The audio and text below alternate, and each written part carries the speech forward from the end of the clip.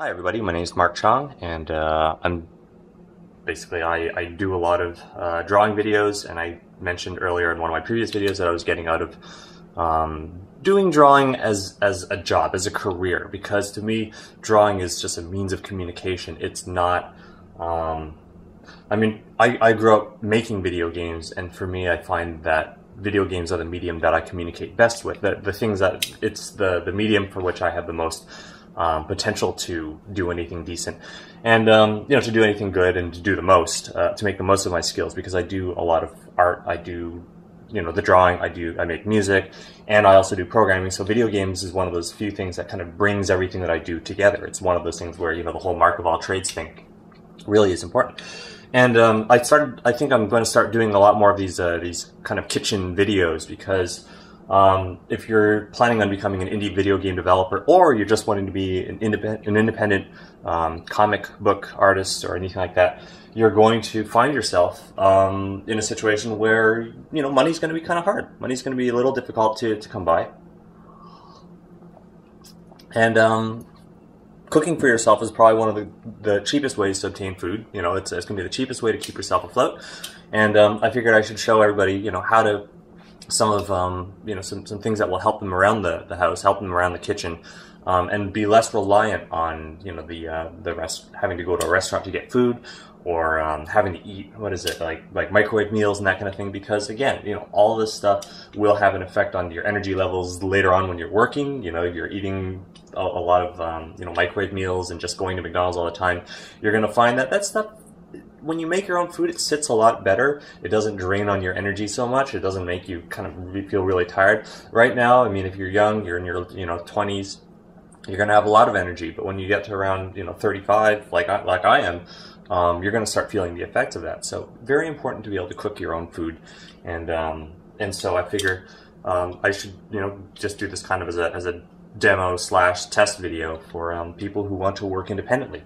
So I'm going to be sharpening a simple kitchen knife. This thing, it has seen a lot of wear and tear. I only recently got this this sharpening stone.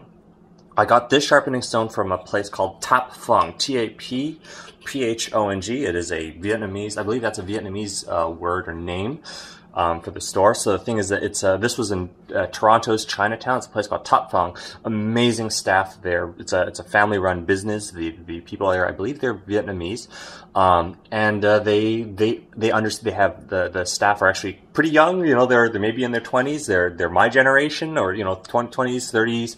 And they all speak fluent English, very easy to understand them, and they're very helpful. And they service like all of the restaurants in Toronto's Chinatown, which is massive. And so I got this great chopping. It's a sharpening stone. I got my my cleaver. This is my very, very nice carbon steel cleaver, very sharp. And this stone, the thing about the cleaver I think was maybe around 60 odd, and the stone was 70. And you're going to say to yourself, my God, why is this stone so expensive? It's not. It's more expensive than the blade itself. Well, I'll tell you one thing about a good sharpening stone. And I don't even know the brand of this stone, so I'm not like advertising. I'm just saying that this is the only stone they had at the store. But I say a good sharpening stone will make all of your knives very good knives. It has the potential to sharpen all of these blades. So that's why I think that a sharpening stone is probably going to be more important than any of the knives that you own. Sure, you can get some of these like little laser knives which have serrations and whatnot on them. They will do the trick, and you don't have to sharpen these, right? These are fine. They do the trick for the most part, but they work by kind of tearing into the food. And then sometimes, you just want something that is really, really sharp. If you want to do any light chopping of things, these knives are better, because the problem with a laser type knife with one of these, like say Wiltshire, Stay Sharp, these kinds of knives which have the serrations, the problem with a serrated knife is that they cut based on slicing movement like this. Like you have to saw into, they're basically saws. These are not knives, these are saws. You have to saw the food. These allow you to chop, so you can chop into something. So sometimes this is why these blades may be a little harder to come by, and they do require sharpening, why these are sometimes superior in certain situations. They're just different tools, for different tasks. So To sharpen this knife, you know, I only recently got the stone, so this thing has found its way into quite a lot of disrepair. I have to, first of all, the stone needs to be wet. So I'm going to just use a clean sponge. I'm not going to use the one that I use. I have a sponge that I use for dishwashing, which has soap in it. I'm going to use a brand new sponge, which has no soap in it. And I'm going to keep this one just for my sharpening purposes. So let me just get some water on this thing. I want to thoroughly saturate the sponge.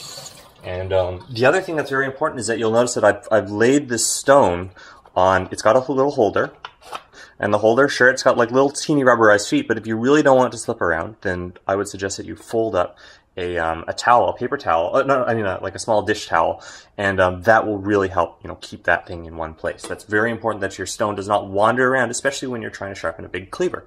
So with this sponge, I can now begin saturating the stone. And the thing about the stone is that the stone's gonna, when you first get it, it's gonna be very dry, and the stone is it's actually quite porous. It's quite a porous stone, and it's gonna sop up a lot of water. And the thing about the stone is that it's held. I don't know if you can actually see that, depending on the light angle, but you'll see that it's like the water just disappearing into it. So I like using the sponge also instead of using, say, a spray bottle or just pouring water on it, because with the sponge you can wipe it down when you're adding, when you're trying to get the sharpening stone wet. You know, I like it because as you wipe it down, you're also removing away any of the excess knife grit. And there we are. Now it's really saturating. Okay, so this sharpening stone you'll probably notice that it's actually two stones in one. It has this very, very coarse. It's got a very coarse green side to it, and it has a much finer brown side. The brown side's down right now. And the thing is, because this knife has been in such disrepair, I'm going to be using the coarse side of the stone. And the reason, whoops, let me just turn down that. Okay. And the reason for this is that because the knife it's been so long since I've sharpened it, I can feel like just running my thumb across the blade. And here's the thing is that when you run it across, don't run it this way. You don't want to shave off your fingerprints.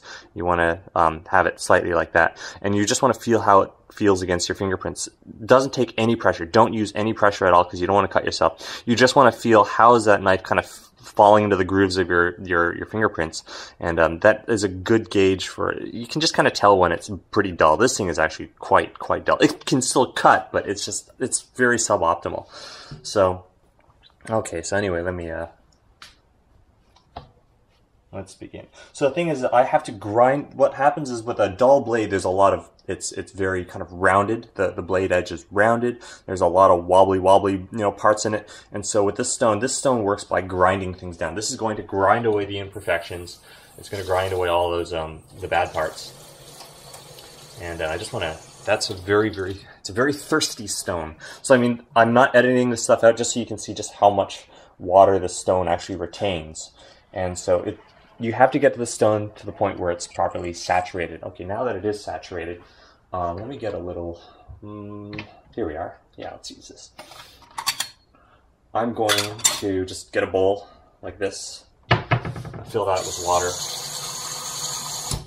Okay, I should have thought of this earlier, but now the other side's not nearly as thirsty, but yeah, just have a little bowl of water with which you can store your sponge in whenever you're not using it. That way it always stays nice and moist.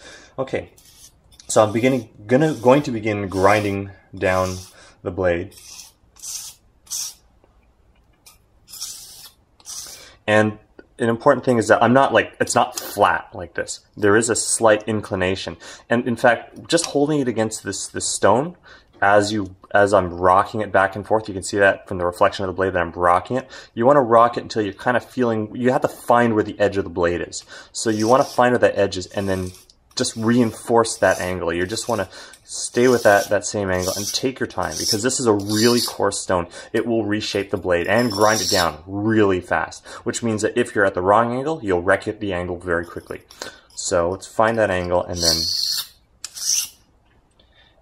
the stone's already dry, so I'm going to wipe it down. I'm going to take away some of that grit, and then, yeah, So the idea is that when you're pressing, right, I'm not pressing down with the handle.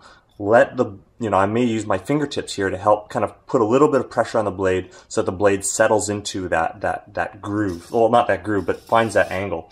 And so the blade conforms to the angle, and then I can push along and reinforce that angle.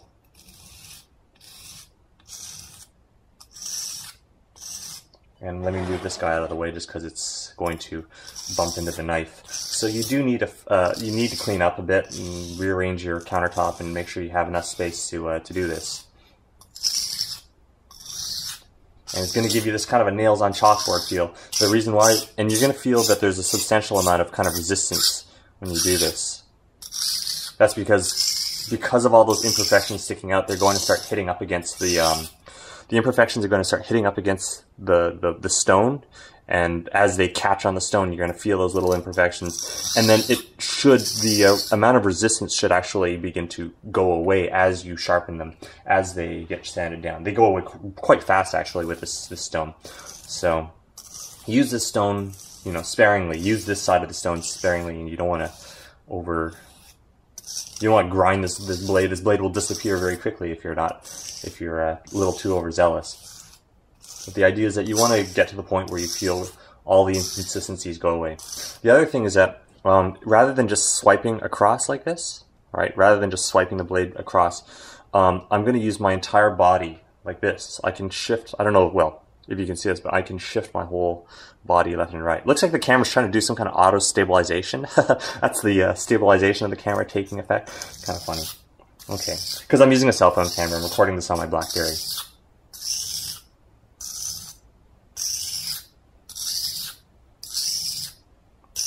So in this case, I'm actually rocking back and forth on my ankles and making my entire upper body shift along because I want to maintain that angle. I don't want the knife to start tipping around as I sharpen.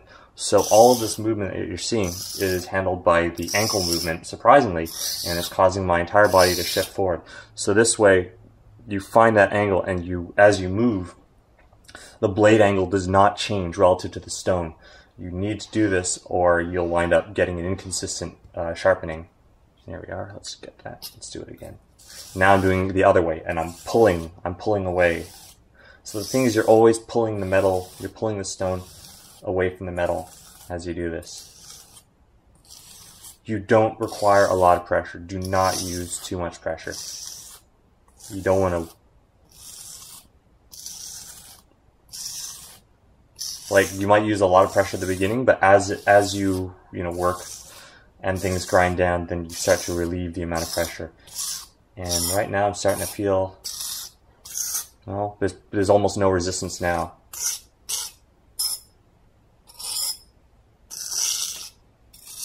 Yeah, so I'm using very, very little pressure. So let's feel that now. Oh, substantially better. Okay, so now that it's, and the thing is that you'll notice that whoops, sorry, I'll hold it closer to the camera. I do this and I move all the way at the blade to see which area. Oh, I feel it's very sharp. It's quite sharp around the tip. It's a lot more dull around this part of the blade. So let's just give it a few more swipes, and it should be okay. So the thing about sharpening blades is that it's not a mechanical process. It's you have to be aware of what you're doing. You have to find that edge and then rock by the ankles. Use your whole ankles to rock your entire upper body forward. Everything from my waist up is completely static. So so the thing is that I turn until I find that edge, and then once you find that edge, then you just rock on your ankles. So your entire upper body becomes a fixed piece. And the thing is that while you do this, you can really feel all the little parts falling away. Oh yeah, much better. So the thing is always, as you do it, feel along the blade and feel, okay, this area here needs a little work.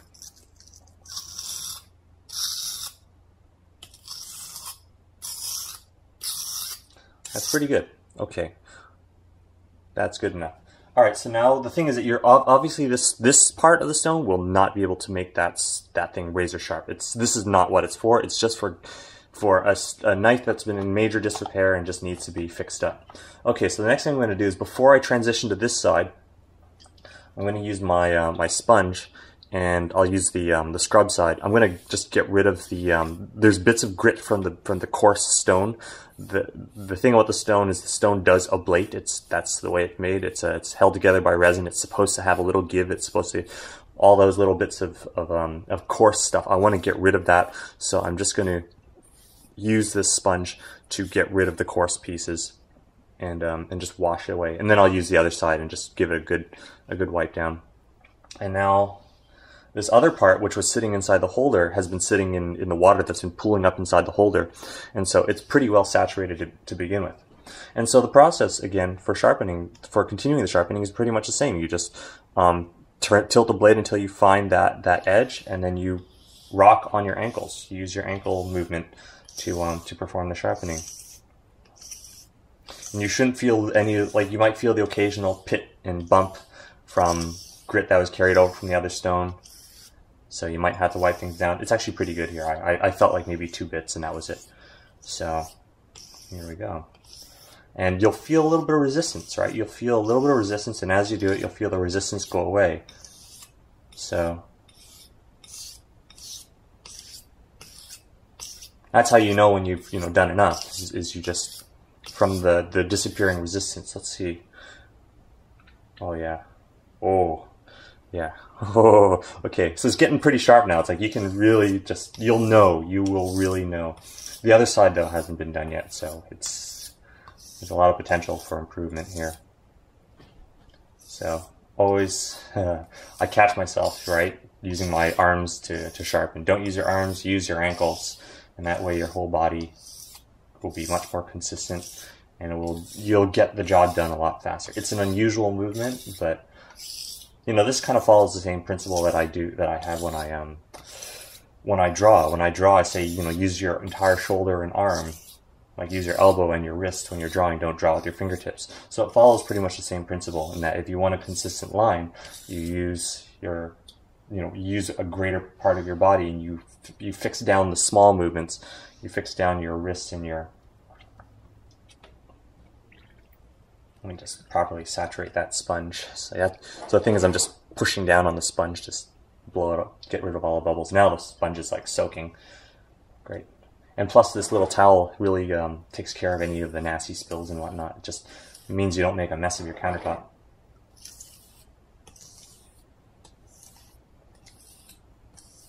It's pretty simple. It's a very methodical process.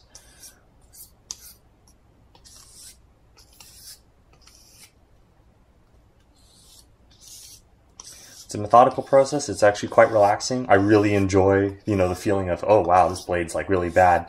Running it over this stone and then suddenly kind of feeling the change and having a knife that cuts really, really nicely. And you'll really appreciate it when you start cutting up those vegetables later on.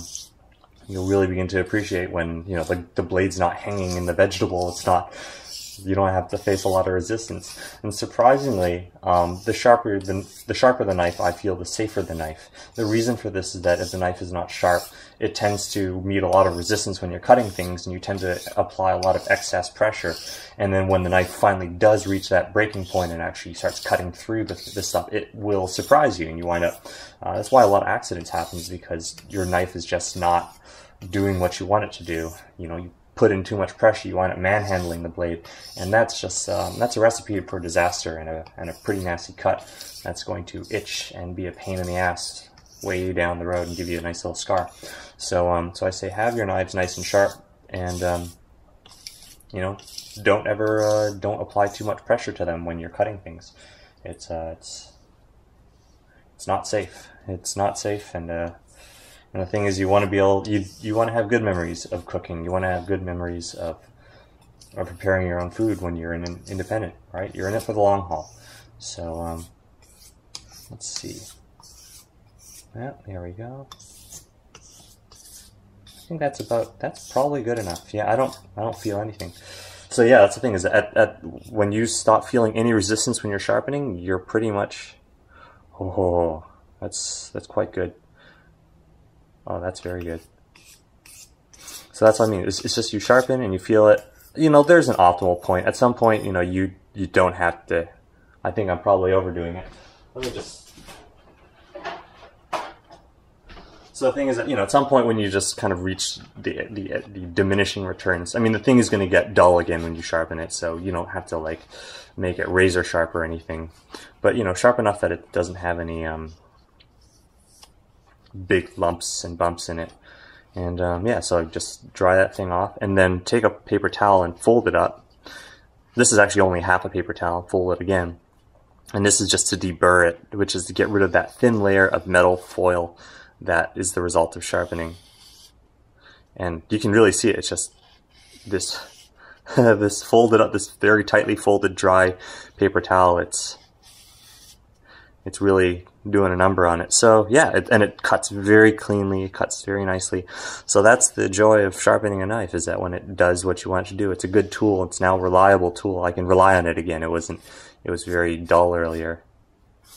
Wow. It's good. It's so yeah, so once again, the stone that I got came from a store called Top Fung in Chinatown. They sell like really big industrial cookware for all the Chinese restaurants, all the Asian restaurants in Toronto. If you're in Toronto, definitely do check them out. And like I say, they're very friendly to English speakers. I myself, although I'm Asian genetically or by descent, I am only an English speaker, and they treated me very well, and were very helpful in terms of getting me both a good cleaver and a good stone. I looked all over the city to try to find stones like this, and that was the only place that had them. So great place to visit. So all right, thanks for watching this video, and if you want to see more like this, let me know in the comments.